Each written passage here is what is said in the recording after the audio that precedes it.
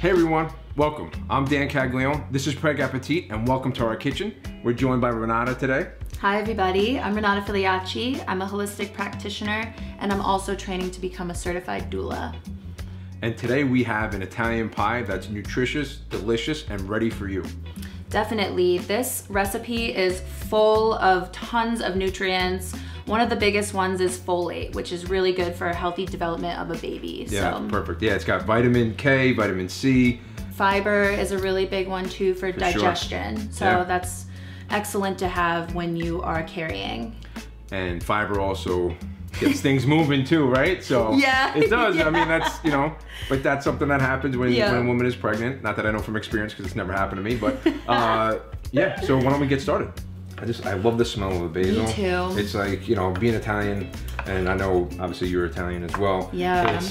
It's like almost like cologne for us. You know, we put it on. Yeah, I feel like we also reek of garlic too. What do you mean? Like keeps the bugs away, right? And the people you don't like, so it's fun. Right.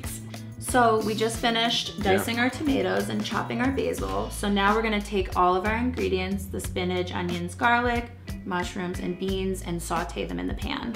So mushrooms are real quick.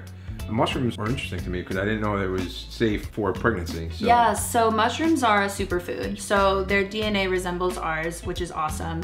And they're also very high in a polysaccharide, which is a great carbohydrate that is an anti-inflammatory. I just don't suggest eating them raw, but once they're cooked, perfect for pregnant women.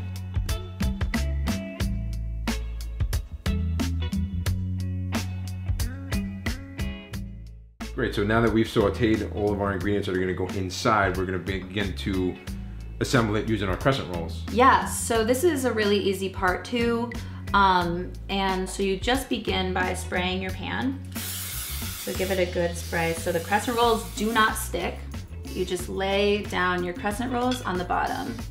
And then you would add your filling. And the really cool thing about crescent rolls is when you have them just laying around after the holidays, you can make a really awesome Italian pie.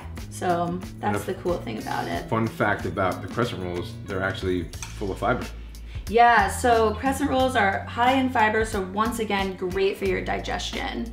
So now he's going to put the filling in and just put it all in. All in, yeah. Let's just dump it all in. Dump it all in. Let me just smear it around. Yep. Nice, okay. And then we top with Parmesan cheese.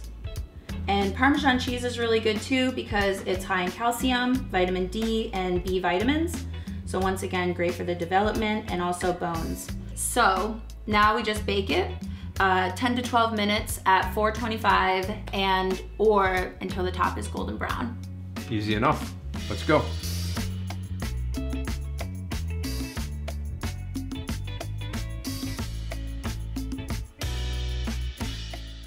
We're gonna dig in. I'm excited. Go ahead. And it does smell really good. Oh my God.